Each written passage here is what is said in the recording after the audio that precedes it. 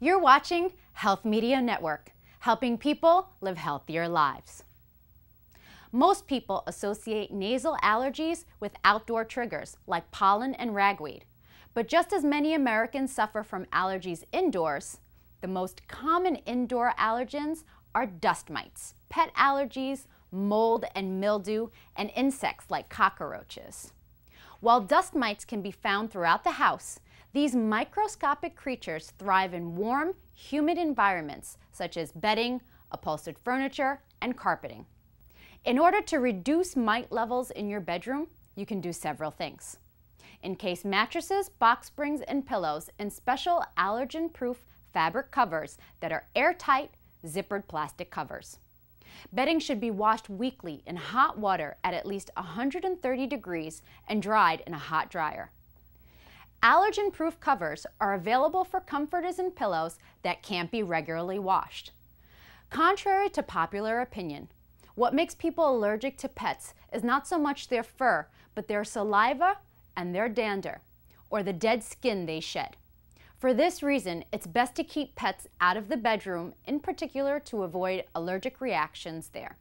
Many people are allergic to cockroaches. Even if you keep a very clean home, they can be a trigger because they can hide in walls and floorboards. Good pest control can reduce your exposure. Indoor molds and mildew typically are found in basements, bathrooms, and anywhere with leaks. Get rid of mold growth on hard surfaces with water and detergent. Dehumidifiers can help, but they have to be emptied and cleaned frequently, or they will add to the problem. Hope Duncan says her son had a reaction even though they could not see the mold anywhere. You never know what's underneath the carpet that you have, from pets or from water damage, and so there can be things underneath growing that we don't know about.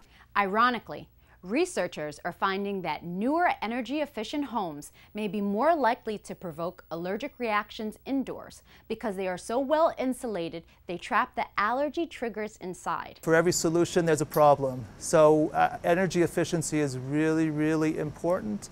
At the same time, what's staying in the house is staying in the house. An allergy specialist or allergist can help you identify things in your home, workplace, or school that make your symptoms worse.